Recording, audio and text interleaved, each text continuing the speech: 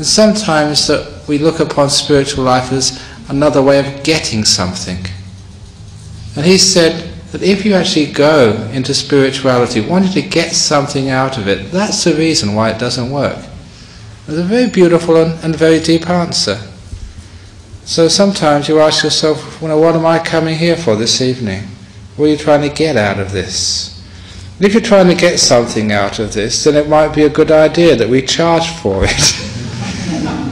But the reason we don't charge for coming in here is because there is nothing to get out of here. It's a place to let go of things, to lose things. And when we understand that, we understand the whole question is nirvana guaranteed.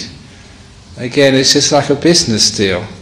And that's not what spirituality truly is. The spirituality is actually learning to become more free, more peaceful, more empty. Just have less things bothering you in life.